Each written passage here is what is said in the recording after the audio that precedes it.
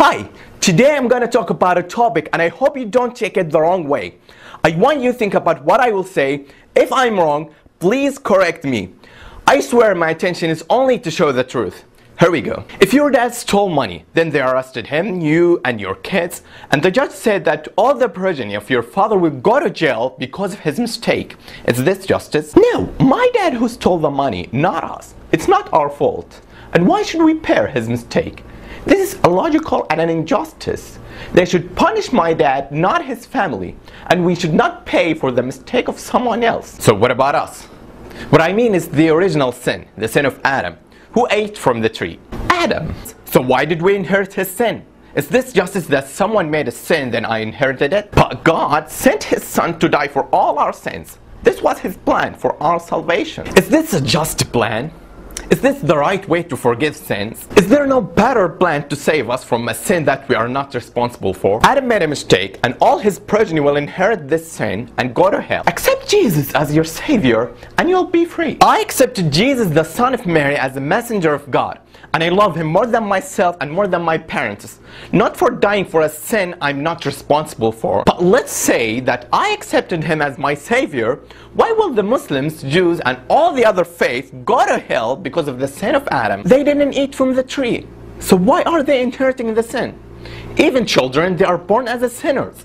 It doesn't work. But God loved the world. He sent his son Jesus to save us. If God really loves the world, why didn't he forgive Adam and end everything right then?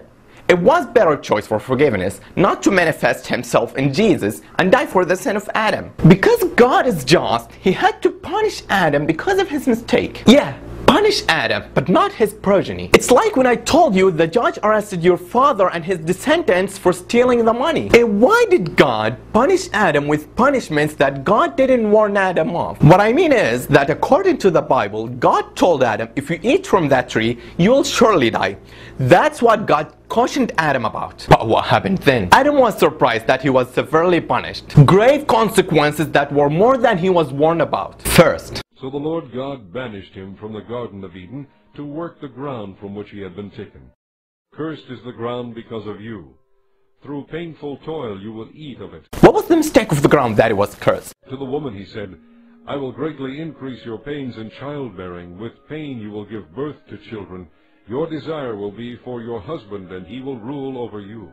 Why didn't all these punishments end when Jesus died for them? That's injustice that Adam was punished with consequence he wasn't warned about. For example, if there's a country where the law said, if anyone who would steal money, they would go to prison for 1 year. Then I went to this country and I stole money, but they sentenced me for the rest of my life. Is this justice? That's what happened to Adam. If God is fair, why didn't he at least warn Adam that all his progeny will inherit this sin and all these grave punishments? Is there no other way for forgiveness in sin? There is, and God forgave many people without dying on the cross for our sins. Know the Lord, because they will all know me, from the least of them to the greatest, declares the Lord.